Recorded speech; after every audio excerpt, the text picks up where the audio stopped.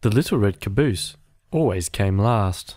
First came the big black engine, puffing and chuffing. Then came the box cars. Then the oil cars. Then the coal cars. Then the flat cars. Sometimes they were switched around in different ways, but the little red caboose always came last. Boys and girls waved at the big black engine. They listened to the box cars, and the oil cars, and the coal cars, and the flat cars go clickety-clack.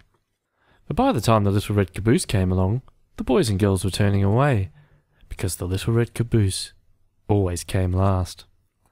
"Oh, smoke," said the little red caboose. "I wish I were a flat car, or a coal car, or an oil car, or a box car, so boys and girls would wave at me.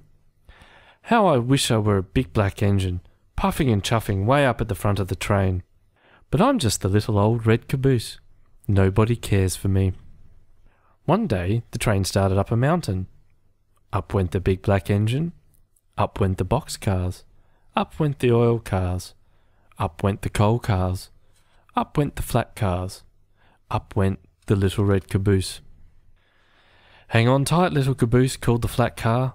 "This is a long, tall mountain, and you are the last car on the train." "Don't I know it?" sighed the little red caboose. "Poor me." The train went slower and slower and slower. Soon it was hardly moving. It looked as if that train could not get up the mountain. "Look out, little caboose," called the flat car. "The train is starting to slip back down this long, tall mountain." "Not if I can help it," said the little red caboose. And he slammed on his brakes, and he held tight to the tracks, and he kept that train from sliding down the mountain. Then, bump! The little red caboose felt something push him from behind.